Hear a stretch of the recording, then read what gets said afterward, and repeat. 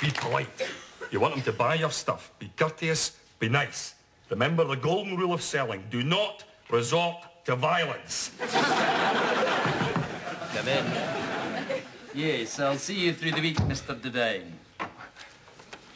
Hello there, Mr. McMinn. How you doing? Very well, considering, Mr. McGlashan. Oh, yes, sorry about that, you know, you never know what an artist's going to do next, you know.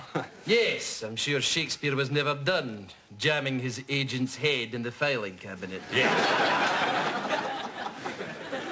Anyway, I understand you've got some plays for me. Tell me about them. Oh, yeah, look, it's the best stuff I've ever done, okay? You're going to love this, okay? Right, this one's called the Hurly Burly bag. What's it about? Right, it's about this bag, okay, called the Hurly Burly bag, right? And based on a legend about a magical bag called... The Hurly Burly bag? Aye, the Hurly Burly bag, right? And if you find this Hurly Burly bag and you put your hand into it, you get special powers and one wish. And one night this miner's out, down near Shotts, you know. Oh, Shotts Bonaccord? Shotts Bonaccord, aye. Out by the mines there, and it's dark, and he finds the Hurly Burly bag. And he puts his hand deep into the bag, and he gets one wish. And he gets to go on sports night and stomp Jimmy Hill in the head and go, "Take that, you big-chinned English bastard!"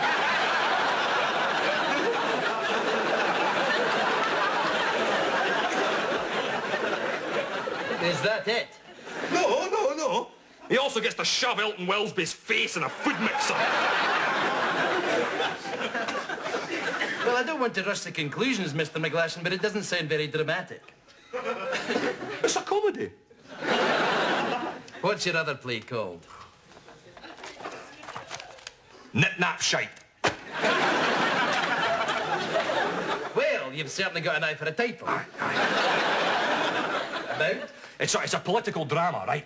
It's about the SNP. They put up this candidate, okay, called... McGlashan? McGlashan, aye, right, in John Major's seat, right? And because he's so brilliant and Scottish, right, he wins with a 50,000 majority, okay? And John Major has to go on television and make this resignation speech, and he goes, "Look, I'm really sorry for everything I've done. I just couldn't help it. I'm just a big English poof." What do you think?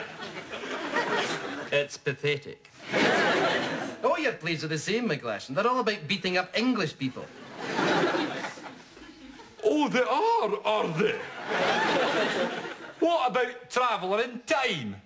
Oh, yes, markedly different. A man invents a time machine, goes back to 1965 and shoots Jeff Hurst.